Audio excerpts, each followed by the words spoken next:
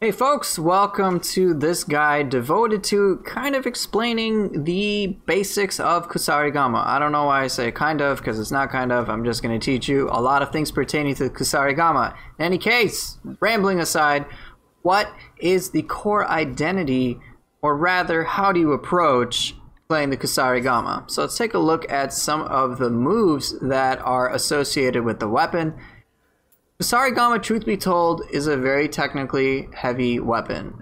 There is a lot to think about when you play it, but it is arguably one of the most flexible weapons that you can use in the game because it sports some of the most key damage possible, with especially key damage per second, with abilities such as Reaper, particularly if you have the mystic art associated with the sickle, which is Waxing Crescent. There's also Shooting Star. Now the difference between these two mystic arts is it's not that hard to figure out.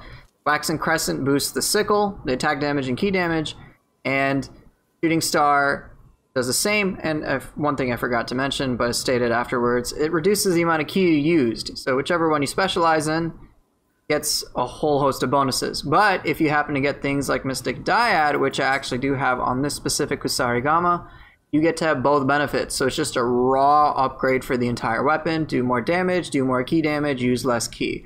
Really awesome. One of the few Mystic Dyads that I recommend you get. And for those of you who are new to the game, Mystic Dyad is unfortunately not something you can get until you gain +3, otherwise known as Dream of the Wise. So once you start unlocking ethereals, which are the highest rarity, then you can get access to this. But it's really good. But up until then, you don't have access to that, so it will eventually depending on your playstyle, you may want to pick one or the other, but in all honesty, either one's good. But you have power plays such as Reaper, and if you specialize in the sickle, you can totally murder an enemy. So you'll see many players just go up to enemies and just spam Reaper, which works, and it's really effective. But all the other skills are a lot harder to work with. So these pull techniques, you have this pull technique, Serpent Strike, which throws the sickle at a target and pulls them to you, or if they can't be moved, which is basically most yokai, then you get pulled to them. But then you have abilities such as Black Vines, which use the metal weight and does the same thing. And so I may be like, well, I guess one's better than the other. Why not? And it can be unclear. And then most recently they added Deadly Mark, which is totally different. You use the weight to basically propel yourself, and it looks super, super cool, right? And so right away, you have three different ways to pull yourself towards a target, or pull a target towards you, or just some sort of pull mechanic to work with. And so you're controlling an opponent in three different ways, so it can be tricky. But then on top of that, you have moves that work really well against humans, such as Foot Sweep, which just knocks them right down. So, like, okay, that's interesting. But then on top of that, you have really long animation abilities which look beautiful, such as Renegade Dragon, but you may be worried about the animation time that it has. And then to make things even more complicated, you've got a riposte of sorts, Bird of Prey, which does work against basically any attack, but can be tricky to work with. And then you've got abilities that literally allow you to jump. Leaping Strike. And so you can see that there is quite a lot of decision making involved when you're using this. It's not just, hey, I'm going to do my damage, unless you're trying to just use Reaper. But there's many different ways you can approach an enemy, and Kusarigama has a bunch of tools, even though you may think that you just don't have that many skill customizations, which is true, but this weapon is quite diverse. And then on top of that, you have sheath abilities, which I don't use, that can, again, alter how you play a bit. Increase the amount of damage you do, but the amount of key damage you take. Decrease the amount of Q you use when you dodge, but lower defense. And then do more key damage, but use more key when attacking. So maybe if you paired this with, say, Reaper, you could really do a lot of key damage that way. Or if you just want to do a ton of crap damage, you can do the same thing. I mean, it's really just kind of up to you. So there's a lot of customization that is possible with this weapon. And then on top of like the different motions, the long animations, I mean, you've got long animations like this, Whirlwind, which will take quite a while. And then you've got things like, hey, you can retreat. And so it's just really unclear how to work with this. But the one core thing I would like to illustrate with you is that this weapon is really good at controlling your positioning and controlling various opponents. And that is something that is not to be underestimated with. It's not as straightforward as, say, the weapons like the axe, which it's like, hey, I'm just going to smash something. I just need to go for the risk and I get a huge reward. This is quite different. So when you play the Kusarigama, think about controlling the position of your target very carefully and doing a whole and just being very stylish about it. So to further illustrate this point, let's talk first about the pull abilities and the differences between them. So there's Serpent Strike, which uses your sickle. There is Black Vines. And then there is also the new and the glorious Deadly Mark, which is a lot of fun. So these three abilities work very differently against humans versus yokai. In general, against humans, they just pull the target towards you with the exclusion of Deadly Mark, which works interchange. It's Deadly Mark's the only, I guess, pull technique, so to speak, that works the same. But Serpent Strike, Black Vines function very differently against humans and yokai. So let's demonstrate how they work. So naturally, these are fairly long animations, and you don't want to whiff them. Yeah, that kind of hurts, right? Now let's talk shop, and I already talked shop, so let's just show you Serpent Strike. Serpent Strike pulls the target. Quite a late key pulse. All right, that's a pretty late key pulse. And then there's Black Vines. Look at that. I could key pulse very early. And Black Vines is generally faster. Deadly Mark, pretty straightforward, a big damage play to boost yourself in. But here's one thing that you may not be aware of when it comes to any of these pull techniques. So all three of the pull techniques actually truncate some animation time from the next skill or next attack, whatever you decide to do. So a great combo that you might see many players do is the following. So I'm going to guaranteed trip this target without having to be at high risk. So let's pull him. There, foot sweep, knocked him down. Perfectly in range. That's pretty cool, right?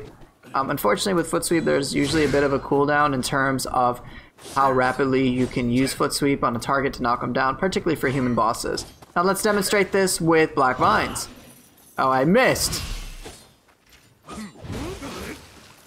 Oh, god dang it. Game didn't register it. Come on. Try it. Oh, he dodged it. Didn't hit me there. Ooh, not that much range, huh? Will that work? There's another difference. So there you go. Another appreciable difference between Black Vines and Serpent Strike. Serpent Strike generally seems to have more range. Black Vines might be faster. Now what about Deadly Mark? Does this work for Deadly Mark? Oh, you bet it does. Pretty cool.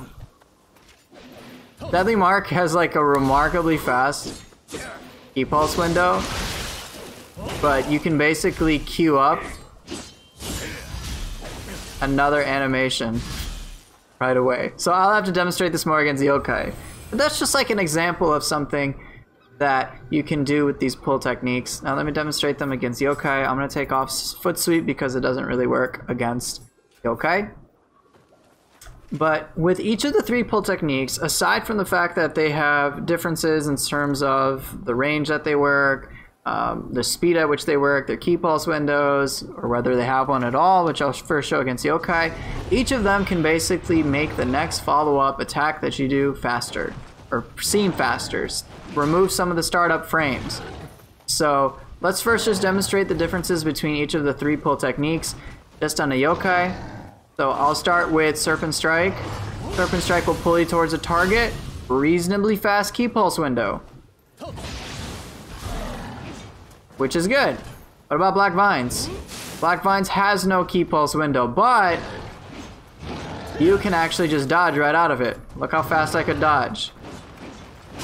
So if you just want quick speed to get in, you can do that. Pretty neat, huh? Now what about Deadly Mark? Well, Deadly Mark's going to work the same as it did against a human. You may have noticed I actually got a little fortunate and was able to avoid the kick from his left side. Yeah, that's because you move kind of in a clockwise fashion. So you can almost use it as a quasi-evasive ability that helps you engage a target. The key pulse window for Deadly Mark is remarkably fast, but as with the other pull techniques, you can sequence an ability right after it without having to key pulse. Alright, so let me demonstrate this, and I want you to compare the differences between normal blade spin and a blade spin after any of those 3 pull techniques, alright? Blade spin is still pretty fast, but let's demonstrate it after a Serpent Strike. It just kind of felt like it fluidly, it just flowed between one ability to the next without virtually any downtime. This will consume an appreciable amount of ki, but if you got the ki to spare, it's pretty awesome. It was demonstrated with Deadly Mark, which makes it seem so darn fast because you just have like almost no startup. So yeah, it's pretty cool. Let's show it again with Deadly Mark. Ridiculous. So that's some stuff you probably didn't know about the 3 pull techniques. So definitely a lot of thought to put into that. One of the more common things I've seen used with Deadly Mark from players such as White Goat is for him to use Deadly Mark and then go right into a kick. Pretty cool, huh? The reason for that is because the Whirlwind Kick typically does not have the best tracking, but Deadly Mark will orient you towards your target. Ow. Generally does a good job of orienting you towards your target and kind of improves some of the tracking. Kind of. Not as much as you might think, but it seems to help. So let me kind of just, since I just talked about it, I might as well show you how Whirlwind Kick can sometimes totally whiff and it feels really bad. So there's kind of like a motion ascribed to it, and so if you're at a decent range from your target, it's pretty good. But if you're up close, you can kind of see that sometimes I will whiff it. So if I'm up close, dead center, no problem. But you're not always going to be dead center. If I'm to the side, yeah, that wasn't too bad. If I'm circling my target and I'm not right there, I whiffed it. God dang it, this is a lot harder to showcase than I realized. Okay. Dude! What? Okay, whiff. Right there. It kind of has like a weird path, and sometimes you will just kind of whiff it, which can be very frustrating. Like there. If you're not perfectly facing your target, you basically can whiff it. Finally, I showed what I wanted to. But yeah, Whirlwind Kick, if you're either... So the tracking can be a little weird. But if you're just a little bit away from your target, it's not too bad. But more often than not, you basically want to be looking pretty much at the center of your target. You don't want to be oriented to the side, otherwise you'll whiff it like I did. Alright, definite whiff there. But alright. In case I hadn't mentioned it, Whirlwind Kick is just mostly for either a quick hit stun or for doing key damage.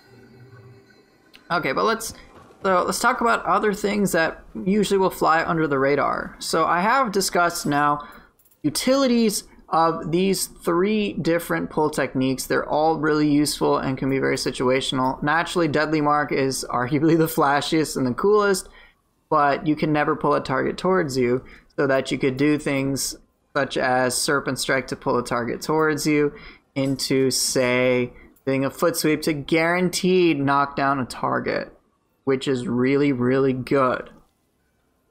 Alright, so that's the one thing Deadly Mark can't do, which is important, because being able to go for a final blow on many human opponents, especially when they have the curse on, is super awesome. But okay. One thing that gets overlooked when it comes to the Kusarigama are both the running and the dodge attacks. Running, running, dashing, treat them interchangeably with sprinting. When I mean running, I mean like you're sprinting. I just say running because I think it's a bit easier for English-speaking players to understand. But the running and dodge attacks for the Kusarigama most oftentimes get neglected. Most of the time I see players just use a lot of high stance quicks because they do not get deflected. I will seldom see low stance stuff, but the risk of having your attacks bounce usually deters people from that, and so they'll stick to high stance most of the time. So one tool that you can use that can not necessarily deal with per se the blocks, but just give you more options in terms of approaching your opponents beyond just high stance quick spam, are your running and dodge attacks. So I want you to pay attention to how fast the mid stance running attack is going to be, alright? In fact, that was pretty fast, wasn't it? Saw that key pulse window? So brief. That's pretty fast, isn't it? And I could input buffer a little bit if I did it right. In fact, it's so fast, you can actually cancel the attack altogether. Don't believe me? Alright, so mid stance running attack. Okay, 437 damage. Keep pulsed it. I just keep pulsed it.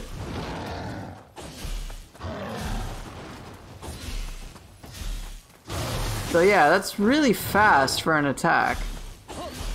Now, of course, not dealing damage isn't necessarily the most useful, but you could do things such as virtually a near instant flash attack, if that's your thing. So yeah, just food for thought.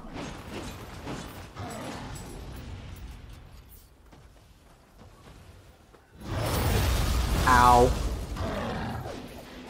Yeah, pretty neat, huh?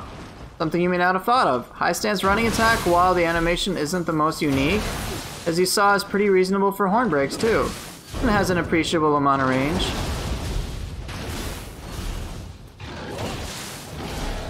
The dodge attacks aren't necessarily the most unique, but they're handy. Now speaking of dodge attacks, I find that the mid or low stance ones are remarkably valuable. You saw how quickly I could buffer. It's a teaser for a future lesson, but you saw how quickly I could buffer the mid stance running attacks, right? The dodge attacks are pretty fast as well, so the animation for those is basically the same as the mid stance running attack, but check how fast I can work with them. Pretty reasonably fast, huh? The one difficulty that I'm sure you'll have is trying to figure out how to nail this ability when you say you're dodging to the side. You're like, it's great when you're facing your target, but there's many moments where you're gonna find yourself not facing a target. So generally what I like to do with how the ability works is, as opposed to going clockwise to attack, as you can see I can still kind of whiff it, I generally go counterclockwise and it works more often than not. Simply because the whole animation is like me lunging a bit towards, I want to say, the northwestern sort of general direction, so up left, like 9-10 o'clock. But yeah, really handy, and kind of the same with the running attack as well. I generally like to run in a northeasterly fashion, so like my 1 or 2 o'clock if I'm doing it, unless I'm comfortable going for like a straight up centered attack where the enemy's hitbox, the enemy's body is big enough. But yeah, pretty cool, and it's pretty fast. But yeah, pretty cool, huh? So just add in what I've shown you so far. Boom, and that feels so much faster than you may have thought, which is awesome. Now, one other attack that I most often see greatly neglected is this attack, the high stance strong. This is an attack that has a remarkable amount of range and a remarkable amount of damage, despite the long recovery frames. And remember, if you don't like the recovery frames of whatever you're doing, just use a yokai ability. Alright, let me demonstrate how effective this can be against humans at long range. And I'll show you one other cool thing with it. First, I'm going to deplete his ki. Yeah, get out. Okay. Pretty large range, and now here's what I wanted to show you. It's targets on the ground. That's kind of a big deal. Oh, he didn't even hit me. And then of course, you don't like the animation? Cancel it. Oh, I didn't hit him from here. Oh no. That's still remarkably far.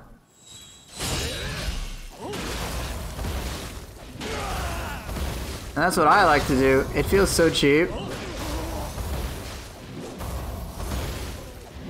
So yeah, definitely use that high stance strong, even with the high recovery frames. And remember, whatever recovery frames you don't like, just cancel it with a yokai ability. The ki pulse window is admittedly pretty long, but it's still a really underappreciated ability. But don't ever underestimate the moments in which you have a great deal of range. And that's a great example of it. But of course, you've got quite a lot of things you can work with in terms of utility with the crazy fast running attacks, which you can outright cancel just altogether.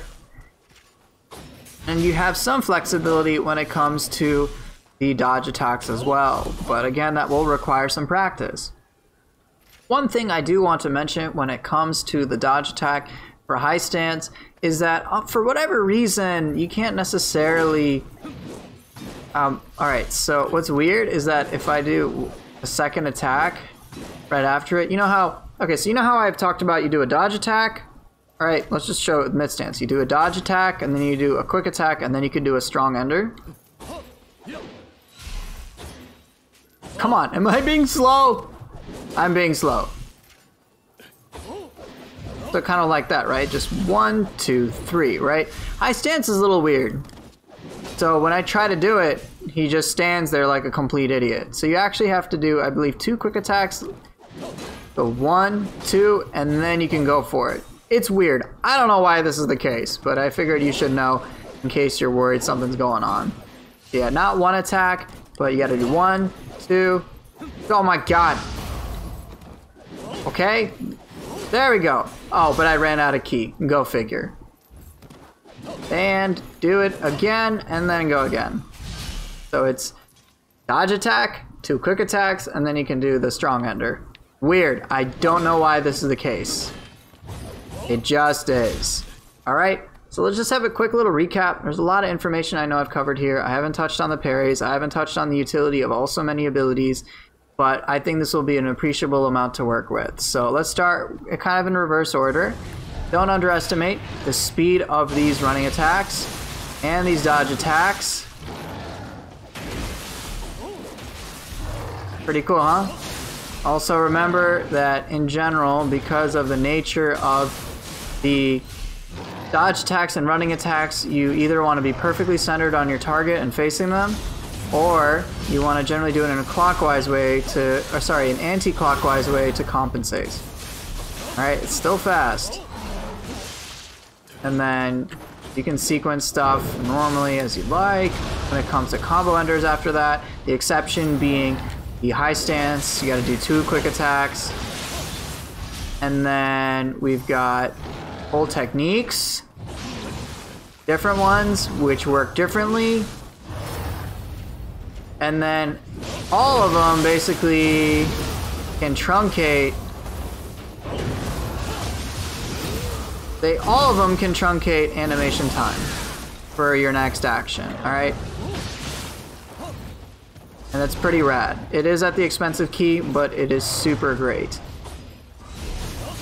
And then of course I've shown you some stuff involving control when it was coming to the human with foot sweep. And utilizing a pull ability to do so. Oh, don't whiff them! Whiffing sucks. It really sucks. But yeah, that's a lot to chew on for now. Next time I know I'll have to cover things like the parries. I know for sure there's like so much to deal with. Aside from Reaper. Reaper's pretty obvious. Reaper's just hold it down, do a bunch of damage. But yeah, there's a lot to cover, and I will continue showing you stuff in a follow-up guide to the Kusarigama. But chew on that for now. And yeah, thank you guys for watching. Hope this was helpful. And I will see you guys in the next video.